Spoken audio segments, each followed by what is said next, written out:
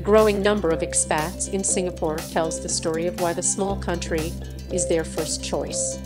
It's tempting for anyone who wishes to settle here, whether single or a family person.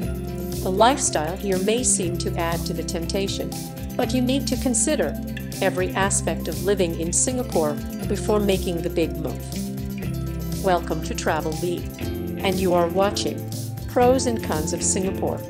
If you like this type of video, make sure to subscribe our channel for more such content. Let's start. The temperature ranges from 86 to 30 to 33 degrees Celsius from January to December, making it perfect swimming weather year-round. It's a bit cooler in the evenings, around 25 degrees Celsius, and most properties have air con. There's no need to bring jumpers or coats when you move here. The humidity here usually hovers around 70% or more, and will certainly take some getting used to.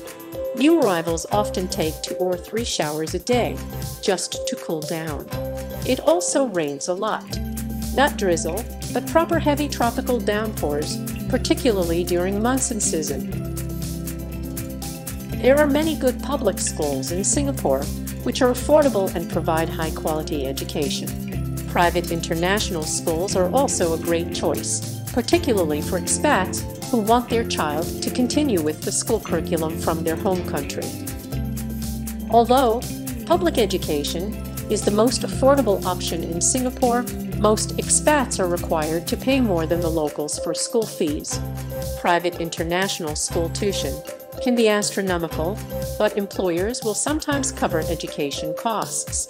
Both public and private schools in Singapore tend to be oversubscribed, so expat parents should start the application process well in advance of their move. There are a number of private hospitals, public hospitals, and outpatient clinics throughout the island to choose from.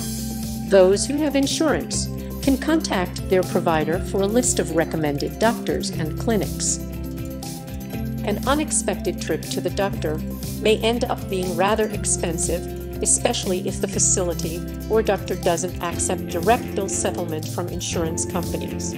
If this is the case, the patient is expected to pay for the consultation and any other services provided at the time of visit upfront, including prescriptions for medication. Whether expats want to rent an HDB, which are government-owned flat, or a privately owned condo, they'll have loads of options, as high-rise developments are still springing up all over Singapore. Most of the privately owned condos and apartments, especially the new ones, have amenities such as pools, playgrounds, gyms, and function rooms included on site. Landed homes can be found in the suburbs. Because space on the island is at a premium, rent in Singapore can be exorbitant. Expect to pay more for a place closer to the city center, Orchard Road, Holland Village, and other desirable neighborhoods. Expats willing to move further away from the central parts of town just might score a good deal. Getting around Singapore by bus or MRT is a piece of cake. Public transportation is cheap as chips. 2.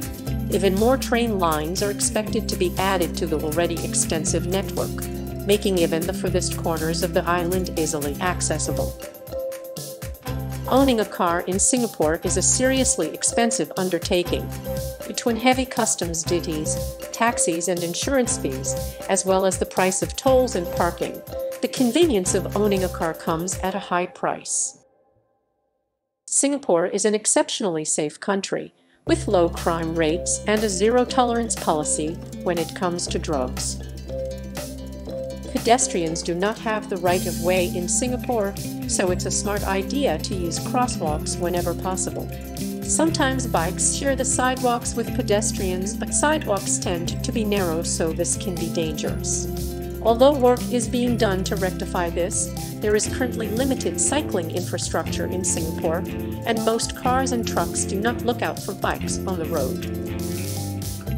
It usually doesn't take new arrivals long to make friends in Singapore, be they expat or local.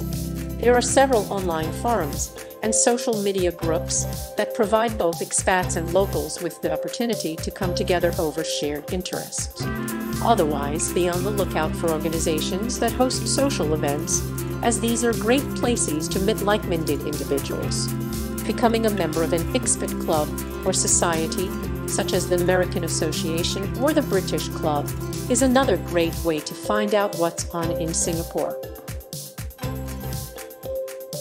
Singapore puts a heavy sin tax on alcoholic beverages, making a night out in the town a costly affair. The nicer clubs and bars sell drinks at a premium,